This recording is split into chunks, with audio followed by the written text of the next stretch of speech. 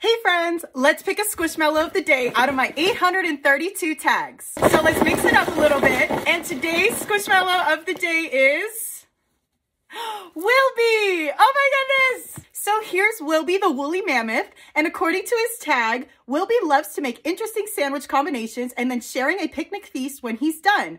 One of his favorite sandwich creations includes brie cheese, apples, and spicy pepper jam. What ingredients can Wilbie add to your sandwich? I'm so down for a sandwich right now. Let's do this, Wilbie.